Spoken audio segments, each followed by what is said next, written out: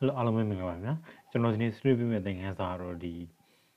video editing course မှာပေါ့နော်ဒီ Adobe Premiere Pro မှာဒီ text ကို rolling ဘယ်လိုလုပ်လဲပေါ့နော် rolling ဆိုတာဘယ်လိုမျိုးလဲဆိုတော့ကျွန်တော်ဒီ video ဇာတ်လမ်းတွေကြည့်ရင်အများသောအားဖြင့်ဇာတ်လမ်းအဆုံးမှာဒီဇာတ်လမ်းရဲ့ဒီ cast တွေပါမယ် director တွေပါမယ် မီထိုမန်ထိုပါမယ်နောက်အရင်သရုပ်ဆောင်တွေပါမယ်အဲ့ဒါတွေအကုန်လုံးဒီဒီနေ့ပြပေးရပါတော့စာနဲ့ထိုးပြီးပြပေးတာပေါ့အဲ့လိုဖက်မျိုးမှာကျွန်တော်တို့ Premiere Pro မှာဘယ်လိုမျိုးလေးလုပ်မလဲဆိုတော့ပြမယ်ရင်းလုပ်ကူပါတယ်အဲ့တော့ကျွန်တော်ကလုပ်မယ်ဆိုရင် Start menu တွေက Adobe Premiere Pro CC 2019ကိုဖွင့်မယ်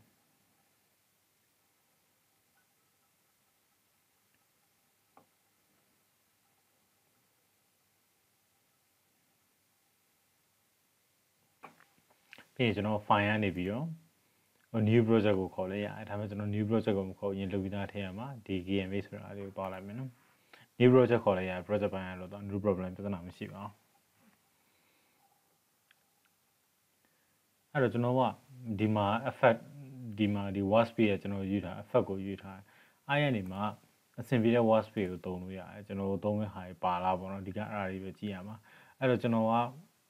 ဒီဟာလေးကိုသုံးမယ်ဒီ graphic ဆိုတဲ့ workspace ကိုသုံးမယ်ဟုတ်ပြီနော်ဒီ workspace ကိုစစ်တဲ့ချိန်မှာလို့ရတယ်ဒါဆိုကျွန်တော်ဒီဟာလေးကိုသဘောကျတော့ဒါသူ template ပါပြီသားအဲ့တော့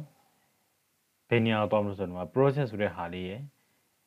အဲ့တော့ဒါဒီနောက် KMB ဆိုတာကျွန်တော်ရဲ့ project name အဲ့တော့ဒီ panel လေးကိုလိုက်ရှာလိုက်ပါကျွန်တော်စီမှာဒီဘယ်ထားမှာပေါ်တခြားလူလည်းဒီလိုပဲဖြစ်မှာပါအဲ့တော့ဒီ project ဆိုတဲ့ panel လေးเนาะဒီနောက်မှာ project name KMB ဆိုတဲ့ဟာ project name အဲ့တော့ကိုဆောက်ခဲ့တဲ့နာမည်ကိုဒီပြီးတော့ပေါ်နေလိမ့်မယ်เนาะပြီးရင်ဒီ info media to step ဆိုတဲ့နေရာကိုသွားမယ် double click နှိပ်မယ်ကျွန်တော် input လုပ်မဲ့ video file ကိုထည့်မယ်အဲ့ဒီမှာကျွန်တော်ကဒီဟာလေးထည့်လိုက်ပြီเนาะဒီအလန်းဝါကရှေ့တဲ့သရှင်ကာဝါဆောင်ဆိုတာရဲ့ဟာလေးအဲ့တော့ကျွန်တော်ကဒီ template ထဲကိုရောက်သွားပြီရောက်သွားရင် sorry မဟုတ် template တာဖြစ်တယ် project ဒီ extruder တွေကိုရောက်သွားပြီရောက်သွားရင်အဲ့ဒီကနေမှာဒီပဲ timeline တွေကို drag ဆွဲပြီးထည့်မယ်ဟုတ်ပြီအဲ့ဆိုကျွန်တော် timeline တွေကိုရောက်လာပြီအရင်ကျနေထင်ပြန်ကျင်လို့ရသေးတယ်ဟုတ်ကဲ့နော်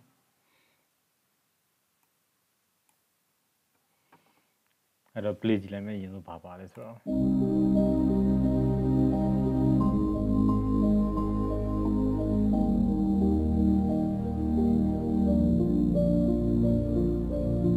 You were the shadow to my light. Did you? Another star, you fade away. Afraid our aim is side to side. တချင်းရဲ့နောက်ဆုံးနောက်ပိတ်လေးမှာကျွန်တော်ဒီစာသားလေးထည့်မယ်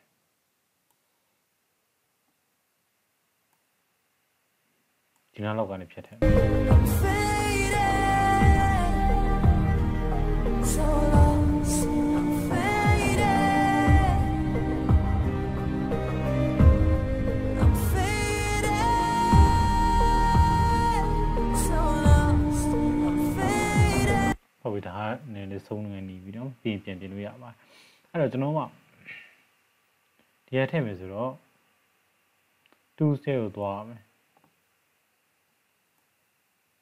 ဘာမှလဲဆိုတော့ဒီကနေပြီးဒီ2ပေါက်ထဲမှာကျွန်တော်ကဒီ text လေးကိုရေးမယ် type 2ပေါ့နော် T ကိုနှိပ်ပြီးရွေးရရတယ်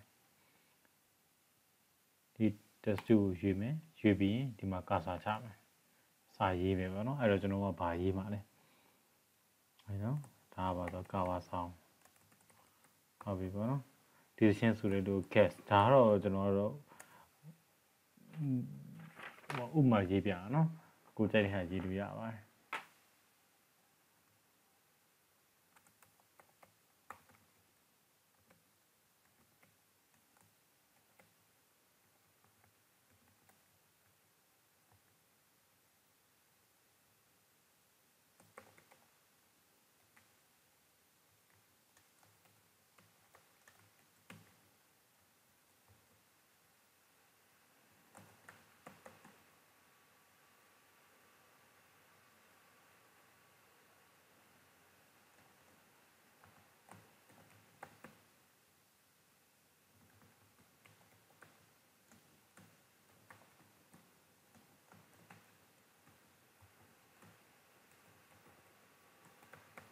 ဒါတွေဒီဇလန်နေမှာပုံကြတိုင်းပဲเนาะနောက်ဆုံးမှာပေါ်လာမယ့်စာလေးပေါ့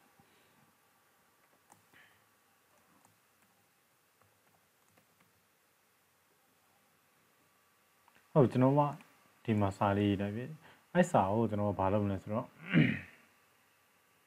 အရင်ဆုံးကျွန်တော်ဒီ font လေးကိုအဲ့ပြောင်းမယ်ပေါ့နော်အဲ့မှာနှစ်ခုဖြစ်သွားတယ် clear လုပ်လိုက်မယ်ကျွန်တော်ဒီတစ်ခုလေးပဲအဲ့တော့ font ပြောင်းတော့မှပြောင်းလို့ဆိုဒီရောက်ထဲမှာပါတယ်အဲ့မှာသွားရင်ဒီ effect control မှာလည်းပြောင်းလို့ရတယ် effect control မှာလည်းဒီမှာနော်ဒီဟာလေးဒီနေရာမှာပြောင်းလို့ရတယ်နော် text cover sound text ဆိုတာချောင်း original ဆိုဒီမှာရေးထားတဲ့စာအဲ့တော့ကျွန်တော်ကဒီ effect control တွေကနေသွားပြီးဒီမှာပြောင်းလို့ရတယ်ပြောင်းရင်ဒီ essential graphic ထဲမှာလည်းပါတယ်ပြောင်းလို့ရတယ်အဲ့တော့ကျွန်တော်က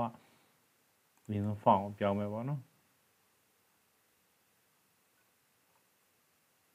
အဆင်ပြေတဲ့ font ပြောင်းပါအဲ့ဒါဟိုပြဿနာမရှိပါဘူး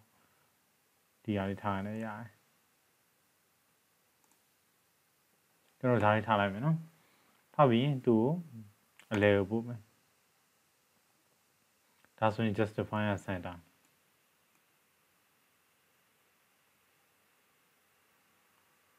ဒီမှာနော် align တဲ့ဒီမှာအလဲ vertical center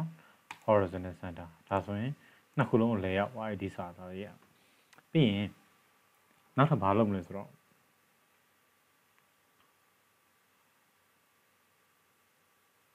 ဒီမှာစာသား stroke ထည့်ထည့်ခြင်းနဲ့ထည့်လို့ရတယ်ကျွန်တော် stroke ကို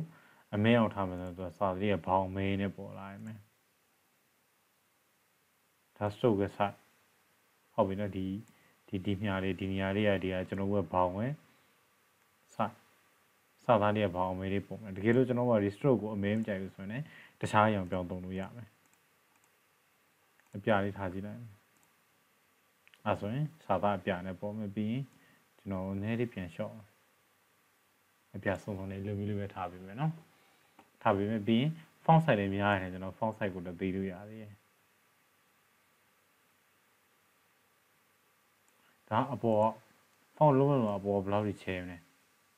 စာကိုချဲမယ်နော်အပေါ်မြားလေးလည်းပါပါတယ်ဒီနေရာမှာမြားလေးပါကြည့်လို့ရတယ်ဒါကတော့ဘေးပညာချဲတာပေါ့နော်0ပုံမှာနှိပ်ပြီးချဲလို့ရတယ်ဒီ3ညာလေးပုံမှာနှိပ်ပြီးတော့ mouse ကိုဖိပြီးညာဘက်ကိုဆွဲမယ်ညာဘက်ကိုဆွဲရင်ကနန်းတိုးလာမယ်ဘယ်ဘက်ကိုဆွဲရင်ကနန်းရောက်အောင်ဟုတ်ပြီနော်ဒီ Premiere Pro မှာသုံးရင်ကျွန်တော်ကနန်းလေးတွေတွေ့ရင်ဒီမှာမြားလေးရဲ့အဲ့လိုမျိုးလေးဘယ်ညာလေးပေါ်လာမယ်အဲ့ဆိုကျွန်တော်က mouse ကိုဖိပြီးတော့ဘယ်ညာဆွဲလို့ရမယ်ဟုတ်ပြီနော်ဒါ line အပေါ် baseline ရှစ်သွားတယ်အပေါ်လေးချဲရမယ်အဲ့တော့ကျွန်တော်ကဒါကလောလောဆယ်ရပြီးလို့ယူဆလိုက်မယ်ဒီကောင်က font အောင်ပြောင်းတော့အပေါ်ကဒီ face ဆိုတာ font ရဲ့အကြောင်းပြောင်းတာရရင်မပြောင်းလို့ကျွန်တော်အဖြူပဲထားမယ်ဒီအောက်ကဒီ stroke ကဒီ font ရဲ့ဟိုဘောင်ပြောင်းတာနော်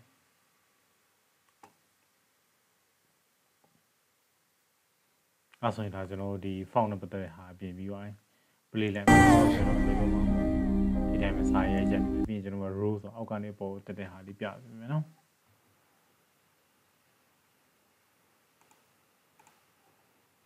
ပြီးရင်ကျွန်တော်က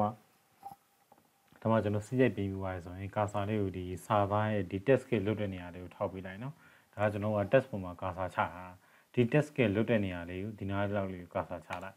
ချနိုင်ဘာပေါ်လာလို့ဆိုတော့သူ့ transformation ပိုင်းနေပေါ်လာအဲ့မှာကျွန်တော်ကဘာလုပ်အောင်ဆိုဒီ row လေးကိုထည့်မယ်အောက်ပဲ row ဒါ row ဆိုရင်စာအောက်ကနေအပေါ်ကိုတက်မှာဒီမှာကျွန်တော်ထပ်ပြင်လို့ရတယ်နော်လောဆယ်မပြင်ဘူးကျွန်တော်ဆန်းပြရမယ်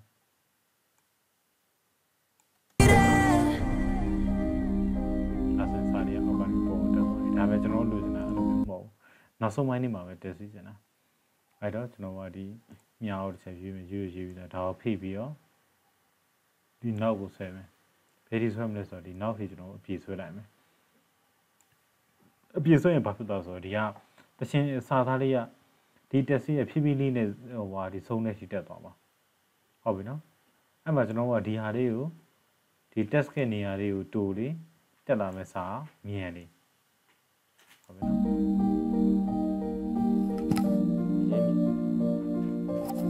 ရဲမြင်ပြီးတက်သွားတယ်နော်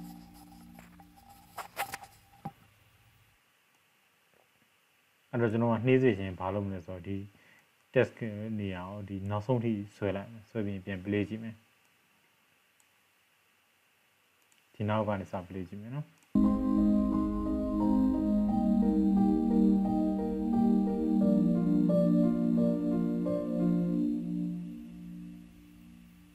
ရှာပါလိမ့်နောက်ထပ်ထပ်ပြင်နေတယ်ဆိုရင်ဒီထဲမှာ transformation နဲ့ပတ်သက်ပြီးပြင်လို့ရရှိသေးတယ်အဲ့ဆိုရင်ကျွန်တော်ရဲ့ဒီ test ကဒီ uncredit ဒါအောင် uncredit လို့ခေါ်တာပေါ့နော် uncredit ရှိတယ် intro ရှိတယ် outro ရှိတယ်ပေါ့နော်ဒါကတော့ uncredit ဒီ